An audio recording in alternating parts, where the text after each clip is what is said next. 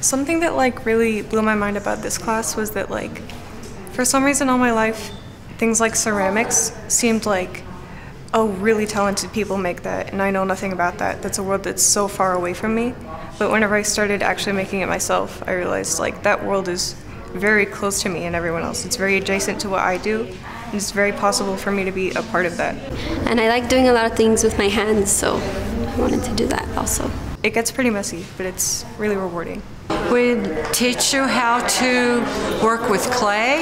You know, we tell you what clay is, where it comes from, the type of, what types of clay there are, and the type that we use. And we teach you several different methods to do hand building of clay.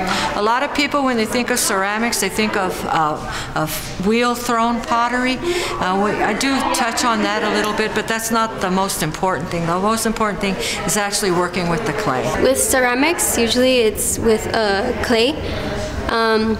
We can make shapes out of the clay with however we want to make it, and we also use the wheel, usually to make bowls or anything hollow inside.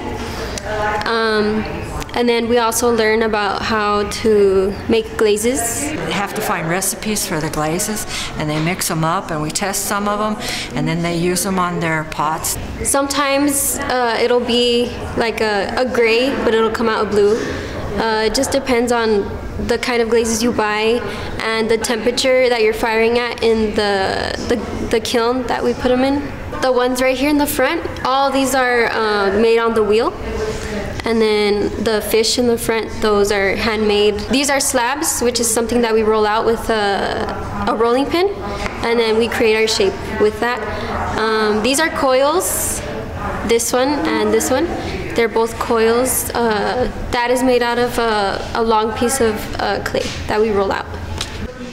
It really helps you just to like understand exactly how much you can create, what your potential is, and it's really nice to just try to get into to create something for the sake of creating and expanding your horizons.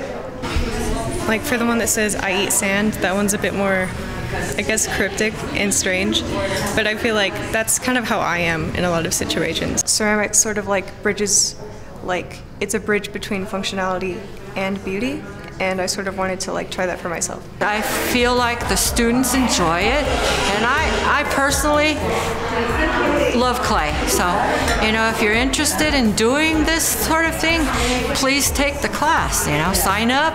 We have it in the fall and the spring. We don't do summer classes. It takes too much time to do the work. But you know, feel free to ask questions. You can come by and visit my class anytime.